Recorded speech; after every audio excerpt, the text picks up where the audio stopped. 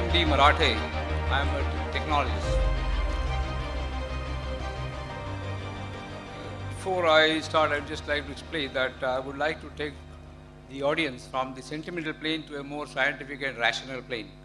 I hope I have a permission to that. Today's school books present the following information.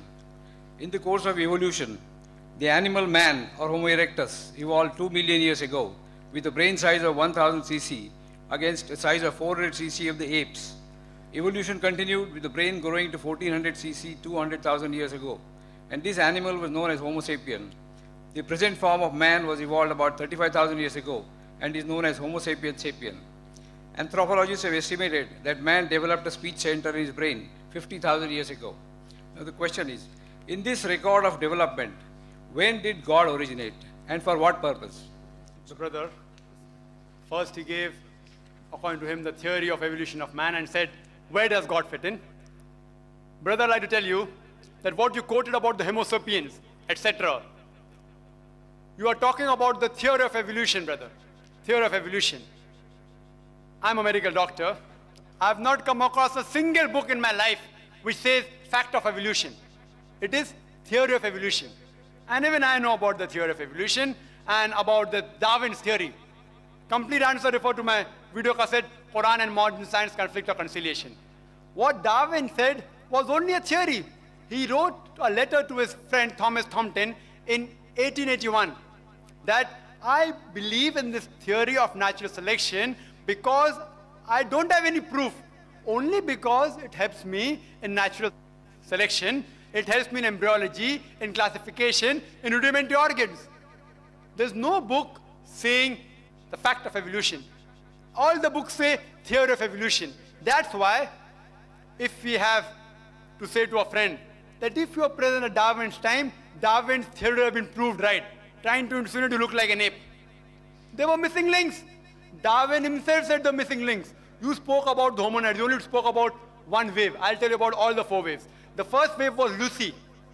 Lucy was first wave which came 3.5 million years.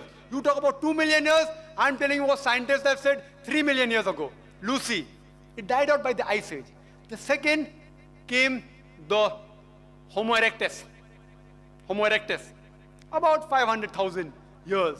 After that came the Neanderthal man, the third wave, about 40,000 years ago. And the last was the Cro-Magnon.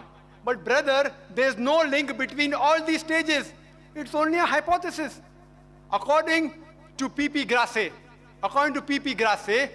who held the chair of evolutionary studies in Paris, in Sorbonne University, in 1971, he said, it is letting our imagination run too wild, just based on vestiges to say who our ancestors were.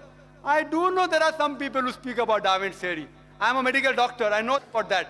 But do you know there are hundreds of scientists who speak against it? The few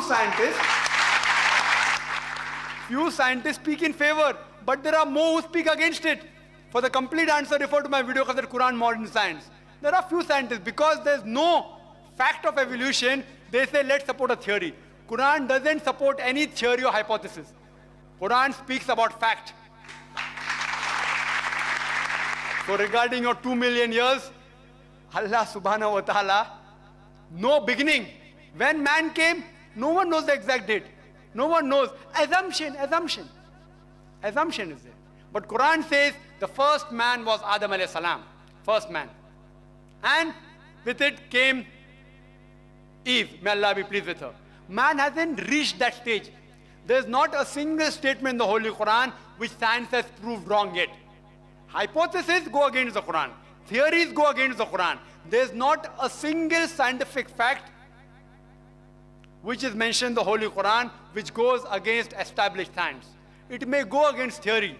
So brother, your thing is only supported by few people, not by the majority.